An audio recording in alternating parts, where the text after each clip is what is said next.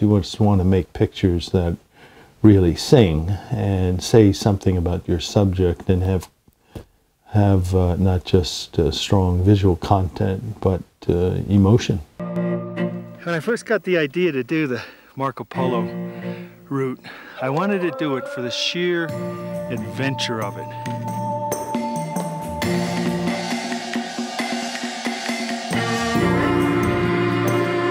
I proposed a story on Marco Polo after I read a book, or read a review of a book called Did Marco Polo Go to China? And I thought, who's this person questioning this ubiquitous name, Marco Polo, which I see everywhere. I've stayed in the Marco Polo Hotel, and you know, there's Marco Polo cruise ships, and not to mention shops, and everything connected with travel in Asia seems to have a Marco Polo in it. I became intrigued by this as a possible story idea, and I pitched it to National Geographic, my magazine, and they agreed. It hadn't been done since 1926, so I thought, let's prove once and for all, did Marco Polo go to China, or did he record, interview travelers as they pass through Istanbul and write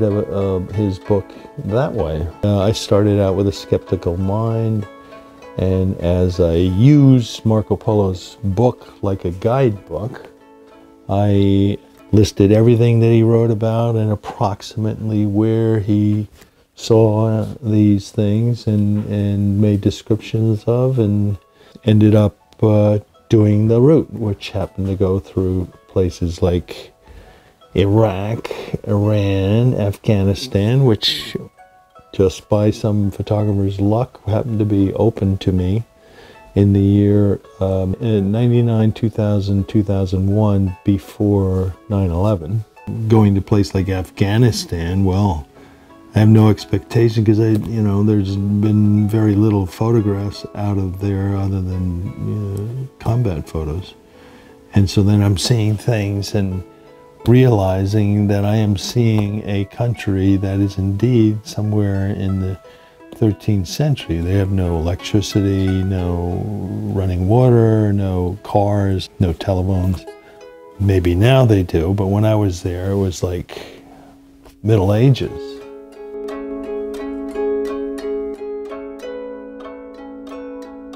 Well, I'm a storyteller, and I love actually showing these photographs to my to a Chinese audience, because they would appreciate them the most, and would be my hardest critics if I'm off base. So I want to show them to the people. For the rest of the world, it's curiosity, but for China, they live these scenes every day. Well, fast disappearing, but they will relate to this history, and it's meaningful to them, whereas the rest of the world, old war is a curiosity. Whereas to the Asian audiences I'm mainly showing these photographs to, it has much more meaning and impact.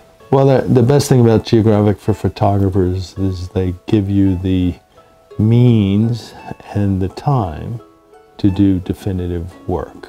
And in this day and age, that's hard to find a client that's willing to invest in you so that you can bring back the best pictures, in this case, of whatever the subject is. And they're very tough editors, and so we are working on not just highest level competing with other photographers who are also the best at their game, but also just you're mainly working to please yourself.